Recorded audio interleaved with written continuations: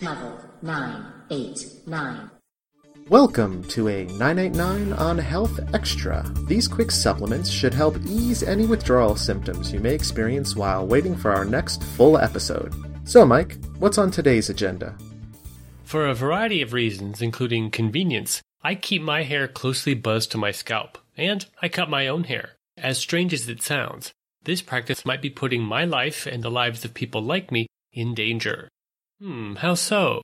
Well, the average person gets a haircut every 3 to 6 weeks, which means a professional is looking at your hair and scalp about once a month, in good lighting, I might add. And the average person goes to a dermatologist, well, never.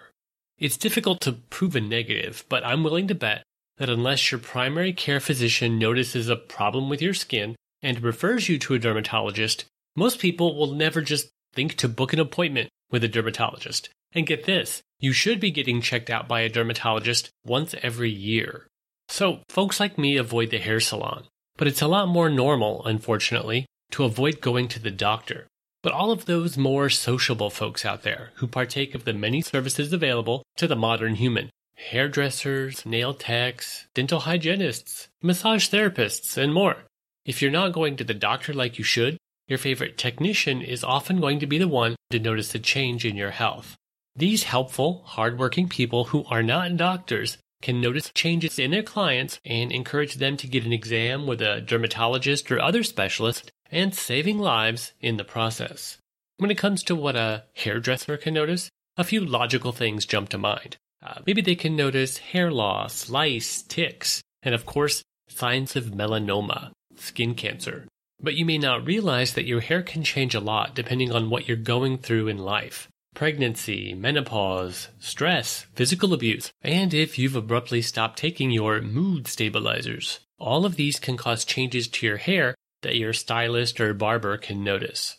Of course, it would be outside the scope of practice for your colorist to diagnose you with cancer, but they can refer you out to a properly credentialed specialist.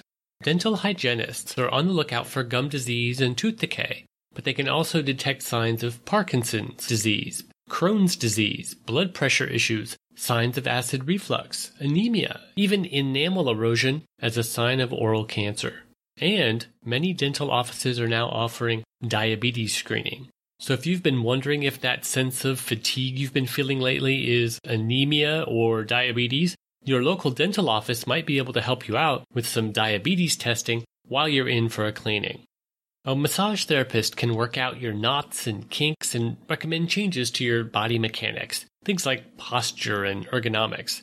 But massage therapists can also detect signs of sports injuries, allergies, dehydration, hormonal changes, even something like if you're wearing your bra too tight. And of course, the therapist giving you a full body massage is going to see a lot more of your skin than your hairstylist does, and may notice a possibly problematic mole before you do. Nail technicians can detect a wide range of issues, more than you'd think. Nail techs can observe signs of fungal infection, liver disease, emphysema, arthritis, thyroid issues, signs of malnutrition.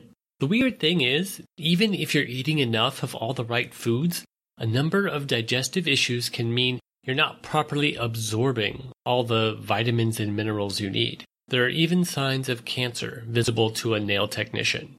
Now, none of these technicians are qualified to diagnose your illnesses, and you can't ask for or expect a medical exam from most of these technicians, except perhaps your dental hygienist. But over time, all of these techs come to know you and your body and what to expect from you. They know what your normal is, and they may notice health problems that you do not. I found lots of interesting articles about life-saving discoveries made by a wide variety of different technicians. Make sure to check out the show notes for a bunch of good links to good stories. How long's it been since you've seen a dermatologist? You should be getting a dermatology exam once a year. Do it! Thanks again to our great listeners for sending in suggestions. If you'd like to send in your own topic for consideration, head on over to level989.com/contact and make it so. That's all for now. You can find links to read more about today's topics at level989.com. Why not take a moment to rate or review us in iTunes, or give us a mention on social media? We can't help everyone if they don't know we exist. Don't rely on us as an alternative to medical advice from a professional healthcare provider. For the full disclaimer, please see our website. Thanks for listening, and now, go health yourself.